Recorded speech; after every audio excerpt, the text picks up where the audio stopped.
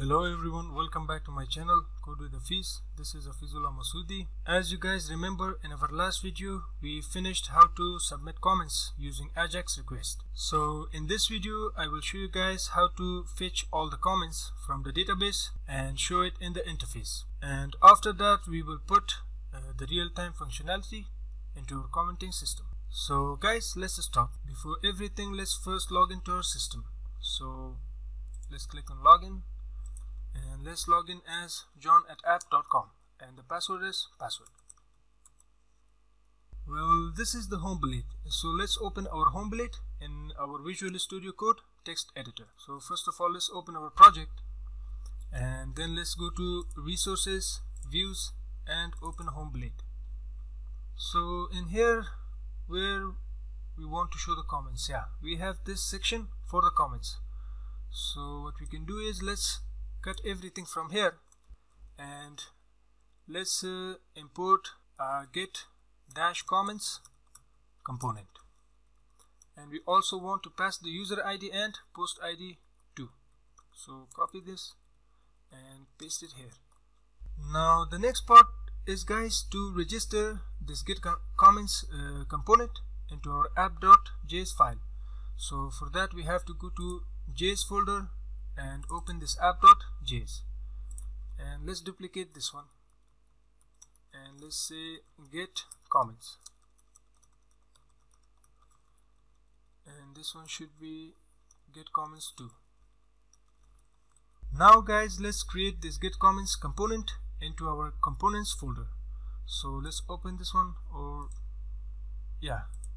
we can save us this example component. So let's say Control-Shift-S and let's change the name to get comments and press enter.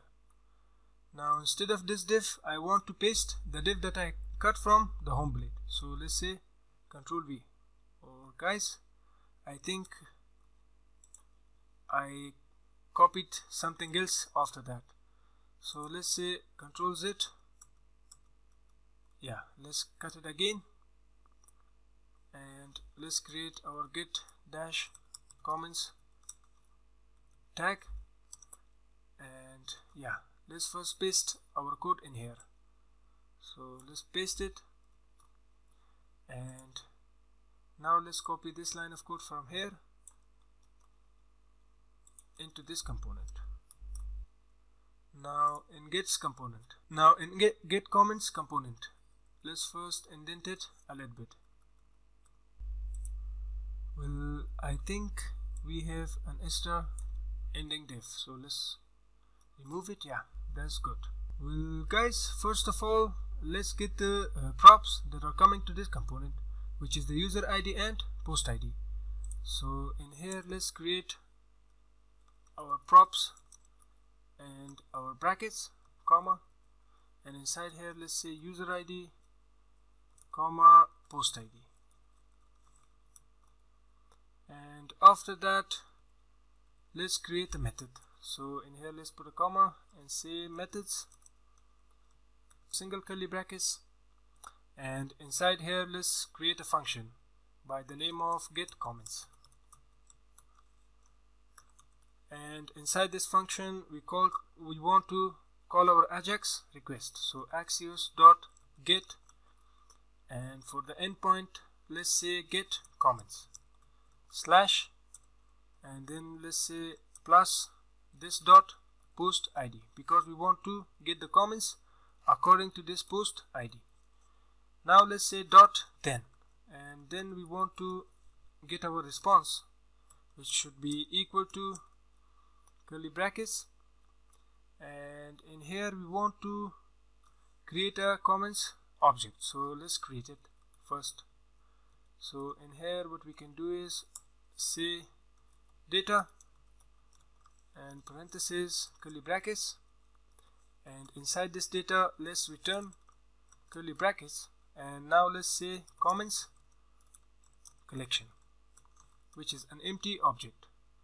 So in here let's say inside this Axios request, let's say this dot comments should equal to response dot data, Now in here let's also catch our errors. So catch errors should equal to curly brackets, and let's say console.log, and we want to show the errors.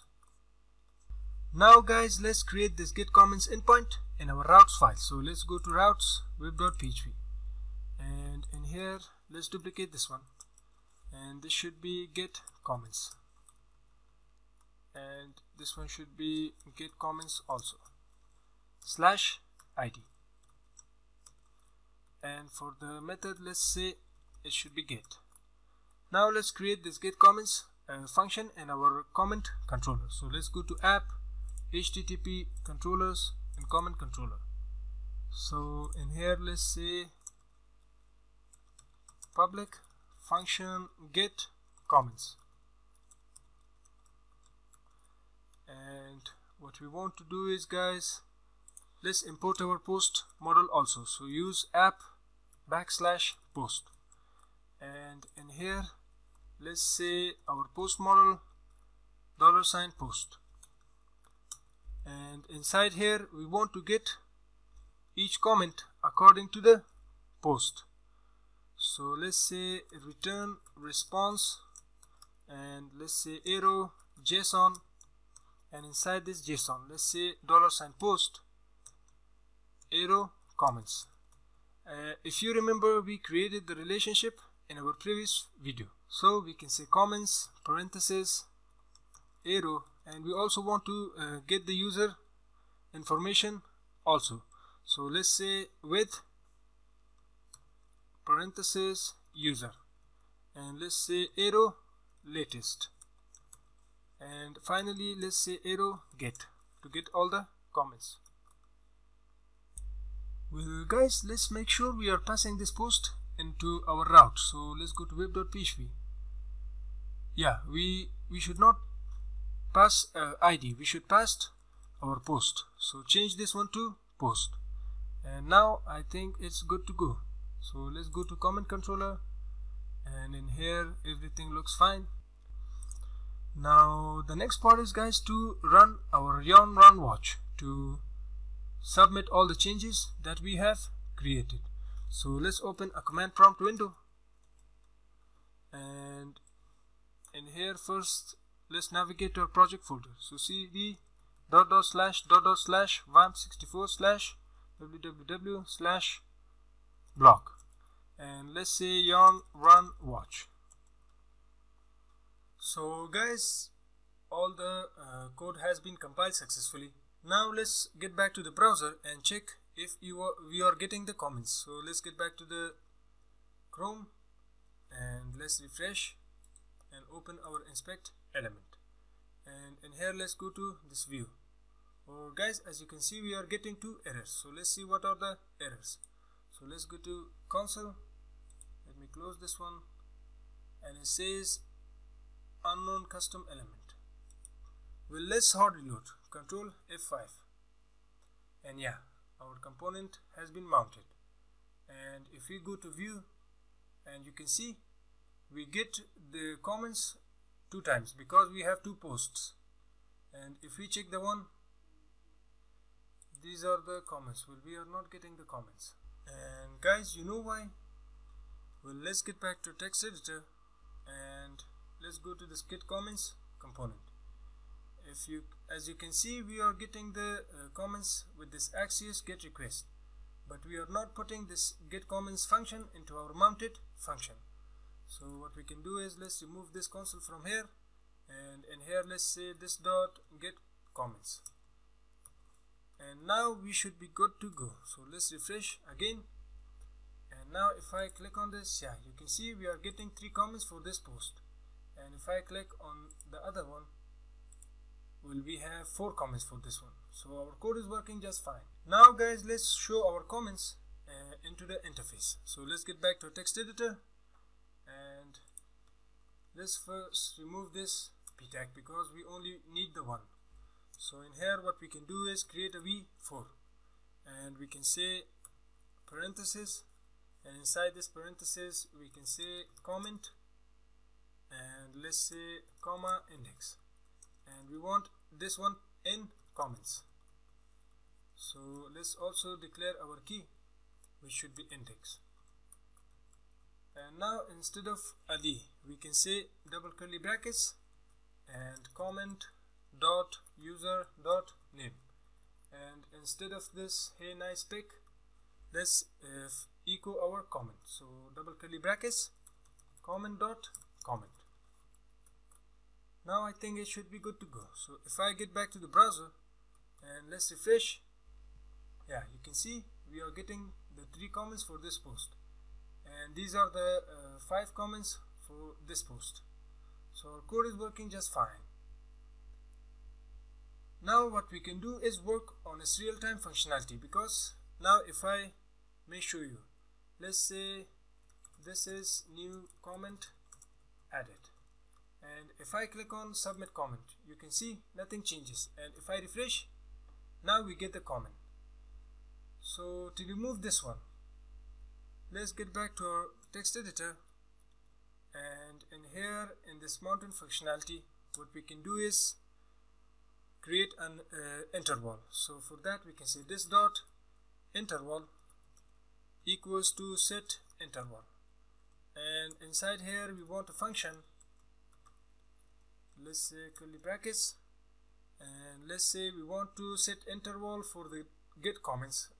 So let's say this dot get comments function, and in here let's bind it with the time. So let's say dot bind, and let's say this after the parentheses let's put our comma, and let's say we want 5 milliseconds, which is the half of a second, and terminate it. Now if I go back and refresh, and now let's try to add a comment. So let's say new real-time comment and click on submit. Yeah, you can see we are getting it. Now if I may show you the real-time functionality, let's say we want another browser, which is new incognito window. So in here let's open our project, so localhost block, and in here let's log in. Well, our login is not working. Yeah, now let's log in as Jerry at app.com, and password is password. Let's log in. Yeah, now this is the first post. So let's try to add a comment with the Jerry account. So let's say hello John, and let's say submit comment. Yeah, you can see we are getting the comment in here, and in here let's say hi Jerry, how are you, and let's say submit comment. Yeah, you can see we are getting the comments. So guys, this was how to create real-time functionality without using any packages. So I hope you enjoyed watching the video, and if you enjoyed watching the video, don't forget to give the thumbs up, like, and share the video with your friends. So thanks for watching guys. See you guys in the next video.